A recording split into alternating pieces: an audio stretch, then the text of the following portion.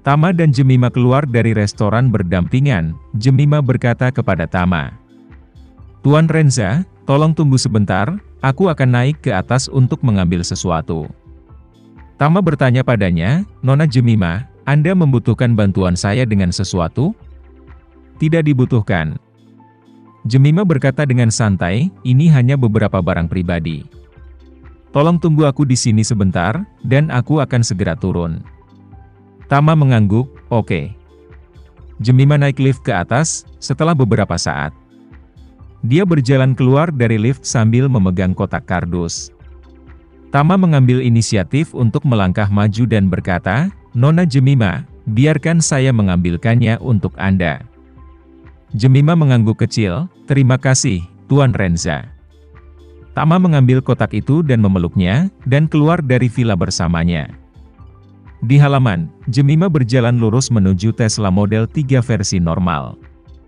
Sedan entry-level termurah Tesla terlihat tidak pada tempatnya di halaman yang penuh dengan Rolls-Royce dan Maybachs. Tama tidak menyangka bahwa dia akan mengendarai mobil listrik yang tidak mahal dari 2 miliar. Dan dia tidak bisa menahan diri untuk tidak terkejut. Jemima juga melihat keterkejutan di mata Tama, dan berkata, "Tuan Renza, mobil saya agak kasar, tolong jangan keberatan." "Sama sekali tidak," Tama melambaikan tangannya dan berkata sambil tersenyum. "Saya tidak sedikit khawatir tentang mobil. Jangan terlalu spesifik tentang itu. Jangankan mobil listrik dengan 4 roda, bahkan jika itu adalah sepeda listrik dengan 2 roda, saya baik-baik saja." Jemima mengangguk dan berkata dengan sedikit dingin, "Bagus, tolong Pak Renza membantu saya. Taruh di bagasi." "Oke," Tama langsung setuju, dan setelah meletakkan barang-barang di bagasi, dia membuka pintu kopilot dan duduk di dalamnya. Jemima sudah menunggu di kursi pengemudi saat ini. Setelah Tama masuk ke mobil, dia mengendarai Tesla langsung keluar dari villa. Saat dia berkendara di Shishun Road, dia bertanya pada Tama, "Saya tidak tahu kemana Pak Renza ingin jalan-jalan di sore hari? Aku bisa pergi kemana saja." Tama tersenyum dan berkata, "Terserah Anda bisa membawa saya kemanapun pilihan Anda." Jemima mengangguk, melirik Tama, dan bertanya, "Omong-omong, Tuan Renza, saya selalu ingin bertanya kepada Anda. Saya tidak tahu apakah itu nyaman?" Tama bertanya sambil tersenyum. "Apakah Nona Jemima ingin bertanya apakah saya masih lajang sekarang?" "Tidak."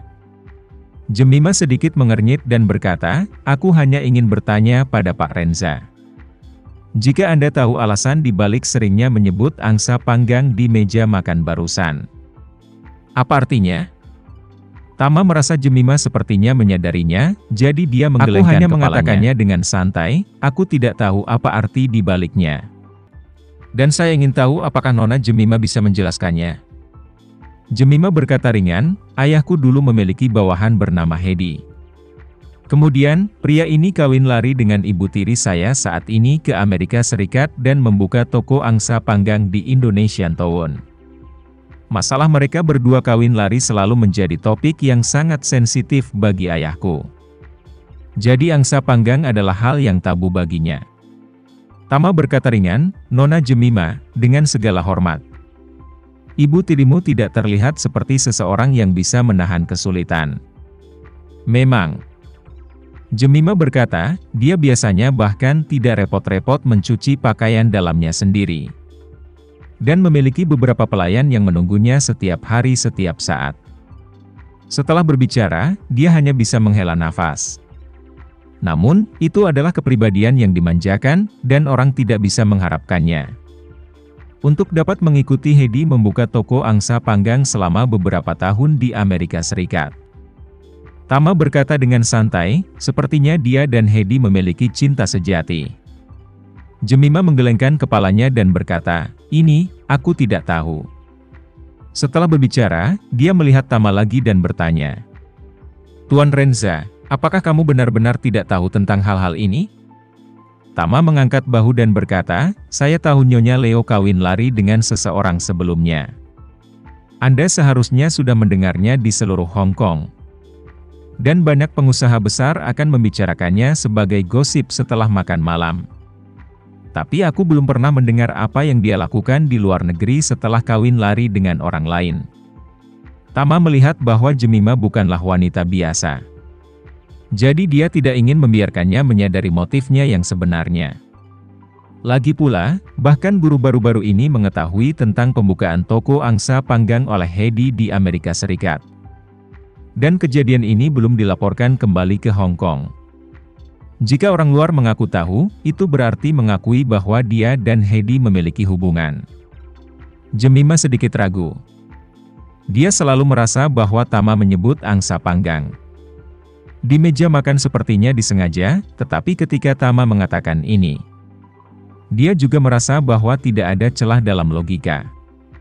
Bagaimanapun, identitas Tama adalah asisten tingkat tinggi dari isu shipping. Dan dia berasal dari daratan, jadi kecil kemungkinan dia tahu tentang Indonesian Town di Amerika Serikat. Jadi, dia meletakkan masalah itu di belakangnya dan berkata kepadanya, "Tuan Renza, jika Anda tidak memiliki tempat yang ditentukan untuk pergi, maka kita akan pergi ke Sim Sasui dulu. Di mana saya dan teman sekelas saya mengadakan pertemuan. Penjualan amal, saya akan menjatuhkan barang-barang di mobil Tama di sana." mengangguk Dan berkata, "Tidak masalah dengan itu. Sim Sasui adalah salah satu pusat komersial paling makmur di Hong Kong dan surga belanja." Menurut Jemima, dia dan teman-teman sekelasnya telah mengumpulkan dana untuk penjualan amal di area pusat jalan komersial Sim Sasui hari ini. Menurut pembagian kerja asli semua orang, dia akan kembali besok. Tapi dia dipanggil pulang dari sekolah oleh ayahnya pada siang hari. Dan dia setuju untuk membawa Tama berkeliling di sore hari. Jadi dia hanya membawa barang-barang yang telah dia persiapkan untuk penjualan amal bersamanya saat dia datang ke sini. Terlebih lagi, dia benar-benar tidak tahu kemana harus membawa Tama. Dia menghabiskan sebagian besar waktunya di rumah dan sekolah. Selain melakukan amal, dia tidak memiliki kegiatan hiburan pada hari kerja. Jadi ayahnya memintanya untuk memberikan Tama sebuah perusahaan sebagai pemandu wisata. Jadi dia hanya menjalankan bisnisnya sendiri dan mengajak Tama. Tama datang dengan orang tuanya beberapa kali ketika dia masih muda. Dia merasa bahwa karena wilayah Hong Kong yang kecil, ada banyak orang, dan mobil, dan sebagian besar jalan sempit dan sempit. Jadi dia tidak tertarik berkeliaran di Hong Kong. Jadi dia berencana untuk mengikuti Jemima dan berjalan-jalan untuk melihat secara umum. Jemima mengendarai mobilnya ke tempat parkir sebuah pusat perbelanjaan di Sim Sasui. Dan kemudian turun dari mobil bersama Tama. Tama pergi ke bagian belakang mobil, membuka bagasi, dan membantu Jemima mengambil barang-barang pribadinya. Pada saat ini, sebuah Rolls-Royce culinan serba hitam diparkir di depan mobil Jemima Tesla.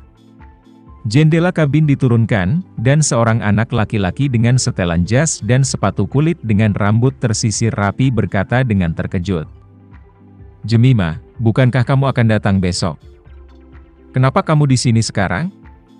Jemima sedikit mengernyit dan bertanya, "Apa yang kamu lakukan di sini?" Pihak lain tersenyum dan berkata, "Saya tidak mendengar bahwa Universitas Hong Kong Anda mengadakan penjualan amal. Jadi saya memikirkannya. Saya datang ke sini untuk mendukung Anda, saya mendengar bahwa Anda akan datang besok. Aku tidak ingin terlalu disengaja, jadi aku datang lebih awal hari ini, aku tidak berharap kamu akan lebih awal juga, itu sangat menentukan." Jemima bertanya lagi, "Bagaimana kamu tahu aku akan datang besok?" Pemuda yang dikenal sebagai Heri Surya tersenyum dan berkata, "Saya kebetulan lewat di sini pada siang hari dan melihat lencana sekolah dan sukarelawan universitas Anda. Jadi saya pergi untuk bertanya, dan saya menemukan bahwa itu adalah penjualan amal yang diselenggarakan oleh Anda. Jadi saya bertanya, 'Kapan kamu datang?' Mereka mengatakan kepada saya bahwa Anda akan datang besok."